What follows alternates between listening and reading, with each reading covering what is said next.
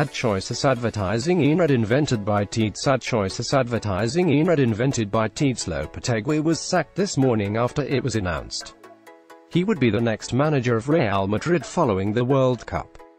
But the Spanish Federation opted to move him on now, despite having just 2 days before their opening match.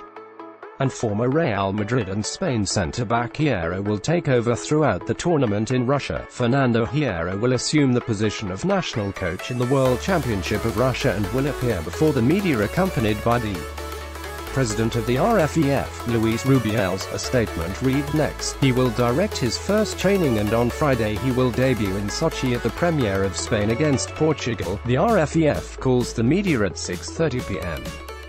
Local time, 5:30 p.m. Spanish time, in the Krasnodar Stadium press room. Spain play Portugal on Friday evening in the World Cup opener, but the plans have been left in chaos after the Lopetegui affair. Real Madrid announced he would be Zinedine Zidane's replacement following the World Cup. But RFEF President Luis Rubiales took the decision to dismiss him instead. The coach, while he is a RFEF employee, cannot do things in this way. I found out with a phone call 5 minutes before the official announcement. We feel obliged to take this decision, Rubiales told a news conference at the team base in Krasnodar. If anyone wants to talk to one of our employees, they have to speak to us, too. It's the basic.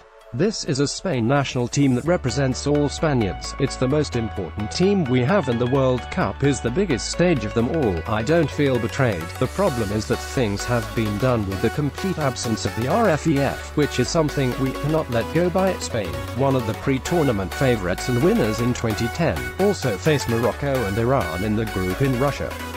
Rubiales added there were no hard feelings towards Lopetegui, who replaced Vicente del Bosque following Euro 2016. We want to thank Julen for all he's done and he's a big reason behind us being in Russia, but we feel obliged to dispense with his services, he said. There has to be a message to all our RFEF employees and there are ways of behaving that you need to abide by.